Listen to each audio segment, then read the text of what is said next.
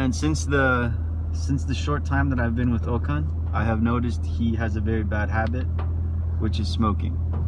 And I'm trying to explain to him why it is such a bad habit. And people don't understand because they don't think about it.